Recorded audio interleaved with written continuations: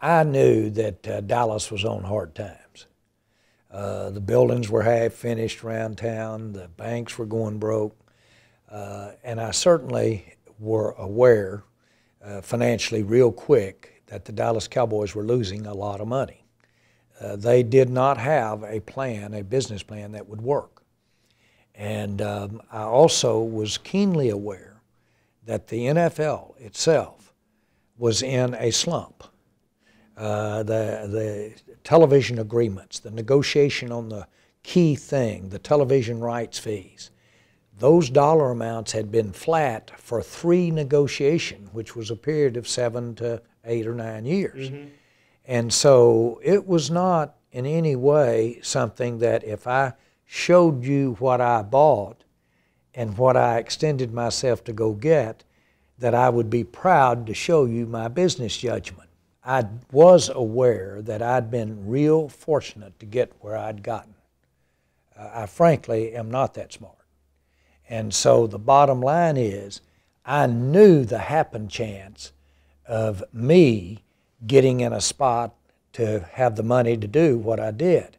On the other hand, I just knew that it was the passion of my life. It's something that I had dreamed of. I had George Foreman, the great heavyweight champion, said that you don't wait until you climb through the ropes to have the picture of you with that championship belt on. Right.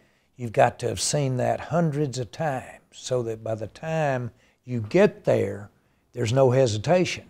Well, I had seen myself a lot of times involved in pro football, certainly not necessarily at that way the Cowboys, but boy, when I started looking at the Cowboys, and I knew if I didn't grab that train, I don't care if it was as the caboose went by, right. If I didn't grab it and grab it quick, I was going to lose an opportunity I'd regret for the rest of my life.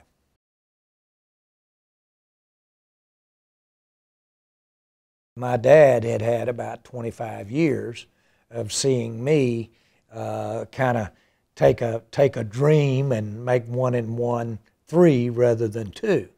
But on the other hand, he really didn't understand, and I hadn't shared it with him, the kind of money that we were talking about here, the amount of money. I knew he would tell me that I was crazy, number one. Number two, he would have been really taken back by how much that I had or was going to require. I didn't share that with him.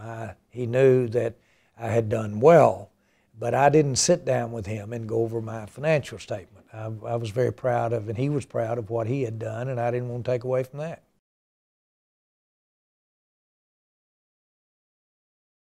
I have to say those experiences that we had from a team standpoint, those experiences that we had in those early years, going from when we really were criticized so much for making the change with Coach Landry. And basically, many people thought we had just torn up the franchise, the legacy of the franchise, the legacy of Coach Landry. I regretted that. But to take that and in almost a very short time go from that point to having won 3 Super Bowls in 4 years, that's got to be number one. But right behind that is the evolving and how we have, with the help of my daughter Charlotte, how we have taken the real affinity of the team, the interest in the NFL, the interest in sport, and how we've taken that and on a specific time, Thanksgiving Day, and done what we've done with the Salvation Army. That has evolved into, well, it's raised well over incrementally $1 billion by going to the whole nation, sometimes as much as 75 million people, and saying, hey, think about the volunteers, think about what happens putting the money in the Salvation Army. When I travel, I have as many people come up to me and say, thank you for what you do for the Salvation Army, and thank you what the Cowboys do for the Salvation Army, as I do Go Cowboys.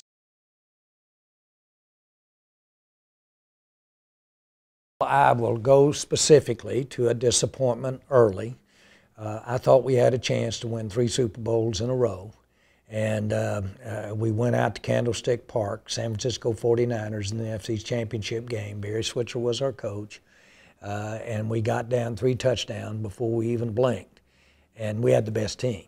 And I thought we had a chance to win 3 in a row.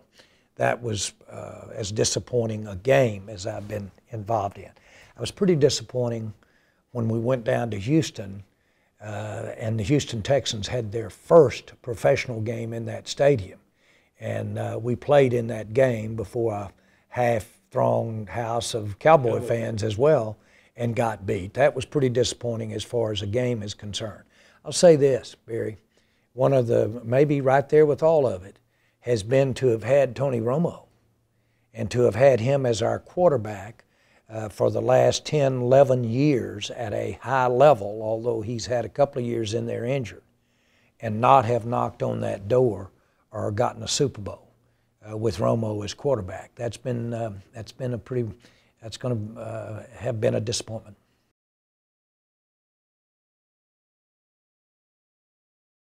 I think that, if anything, I've had a exaggerated. I've had a large view of what the NFL and sports can be.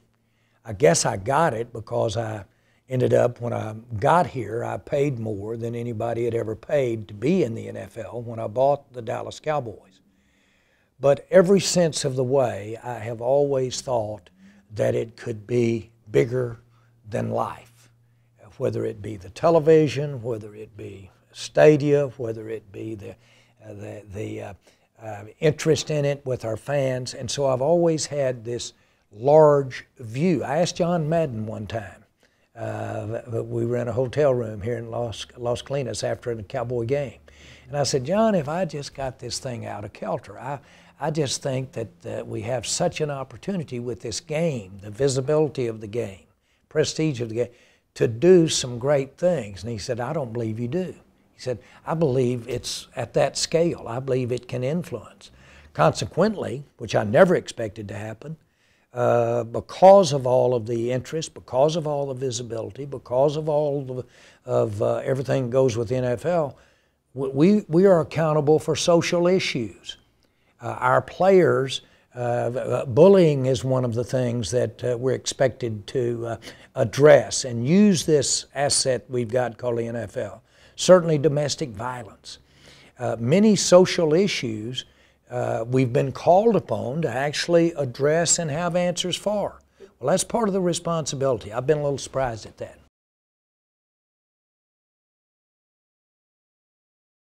We talked earlier about what the Cowboys look like financially. I had to buy 13% of them from the FDIC, the government. They were America's team. They were owned by the government.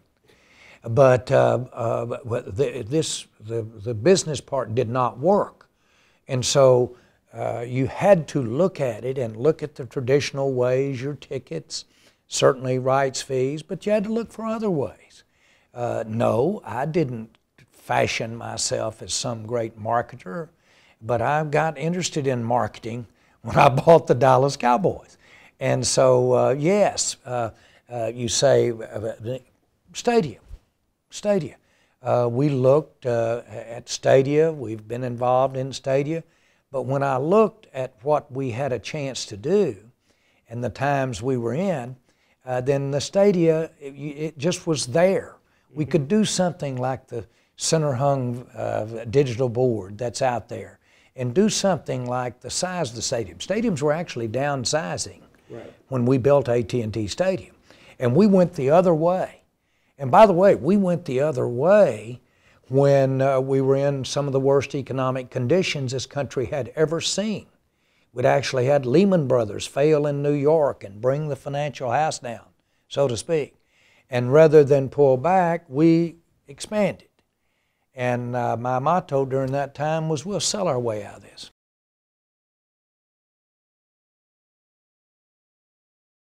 I'm not going to say nervous. It's like when you're looking ahead at an upcoming game in the playoffs. You certainly know nothing is given. It's such an honor. But in particular, what it is 27 years ago, I got a chance to be a part of the Dallas Cowboys, the NFL. Never dreamed. Couldn't have imagined that could go through and have some of the experiences, positive. Sure trying, sure got criticized, but have some of the positive experiences we've had over the last 27 years. And then to, on top of that, possibly get a recognition or a pat on the back, it just seems too good to be real.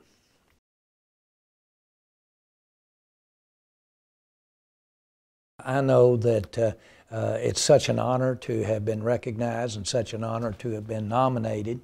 It's really flattering to be in a discussion like this or any discussion about it. So I don't know that the word is disappointment. I just know that it feels good to be in consideration.